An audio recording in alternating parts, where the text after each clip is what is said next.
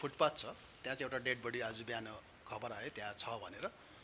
अनि त्यो जुन चाहिँ मृतक छ उहाँको भाइले चाहिँ एउटा कम्प्लेन दिएको छ, मेरो दाजुलाई चाहिँ यसरी मार्यो भनेर।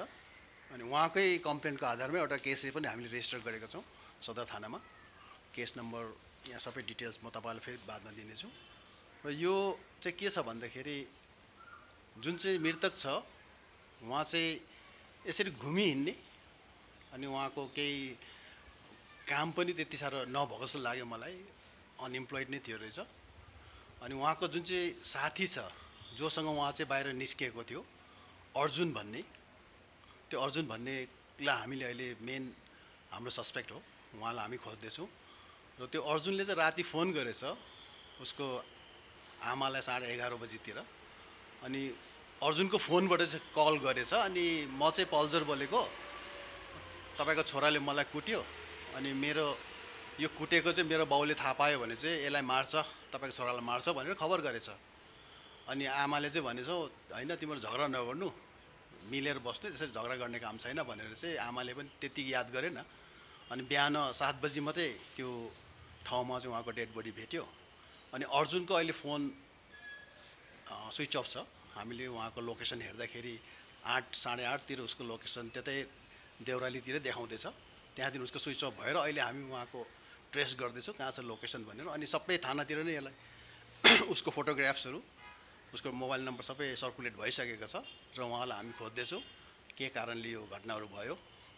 अनि यसमा पुलिसले हाम्रो जुन चाहिँ आइओहरू छ अनि जति सुपरभाइजरी अफिसर यसमा लागिरहेको छ यो केसलाई वर्कआउट गर्नु, उहाँहरू यसमा त ठिकै छ, यो केस हुँदैछ। अनि पुलिसले सिरियसली यो केसलाई इन्भेस्टिगेसन गर्दैछ अहिले। एक्युजको अहिले जुन चाहिँ लोकेसन छ उहाँ बस्ने चाहिँ लुइङ भन्दैछ, अनि तर उसको पर्मनेन्ट एड्रेस अहिले कन्फर्म भएको छैन कहाँ। उहाँ जुन चाहिँ कम्प्लेनेन्ट छ उहाँलाई पनि थाहा छैन रहेछ उहाँ चाहिँ कहाँ बस्ने भनेर। अहिले हामी त्यसको पत्ता गर्दैछौँ।